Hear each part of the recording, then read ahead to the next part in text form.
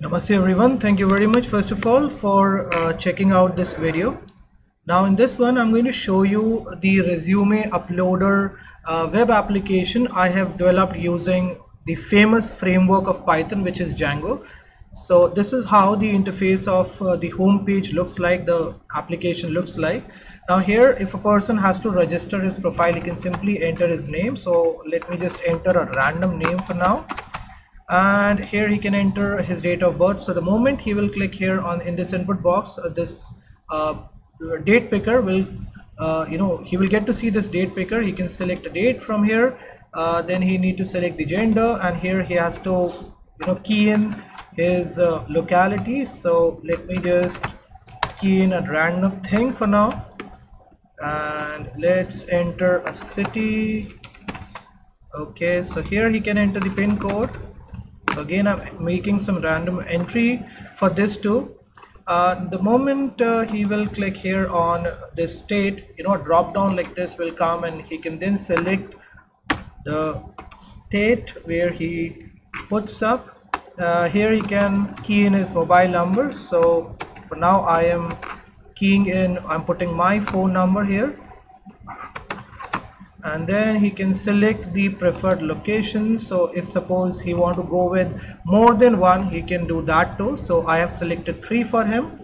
Let's select a profile image. So here he has to come on this desktop, and then he can come here on his image. He can upload it. He can also upload a document. For example, if his resume is required, he can just upload it. For now I am uploading a simple document, and then he can click the submit button to submit his profile.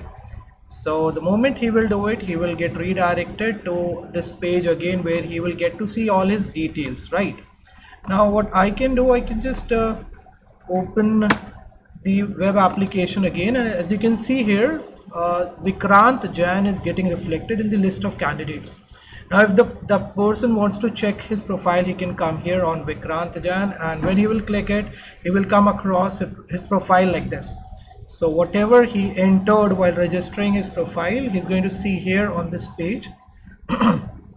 And you can see the pic he uploaded, right, is getting reflected here. Then there is this attachment which he uploaded. So if he suppose want to download this attachment, he can simply click it, and automatically the attachment will start downloading on his device.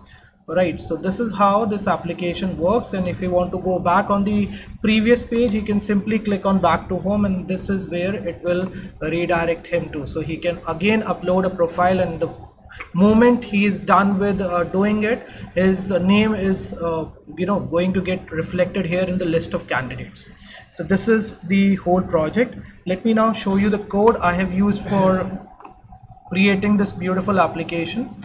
So there is this resume uploader project, and this is the code I have defined in the URLs page. Then let me just show you the code which is actually controlling the entire application. So here is the views code.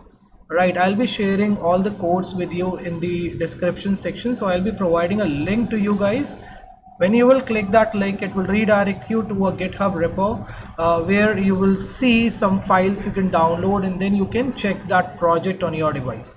So this is the whole code. In case you come across any issues, you can put your queries in the description section, or in the comment box of this video. Definitely, whenever I'll get the time to reply to your queries, I will do that.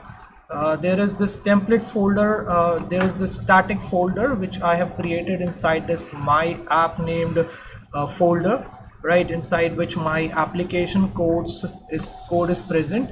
Then you can see a folder with name media has got automatically created, in which you can see the document which I just uploaded is getting reflected. Then there is this profile img named folder, in which all the images which the people who registered on my website are there. So the images which they uploaded while registering their profile, they are coming here in this folder.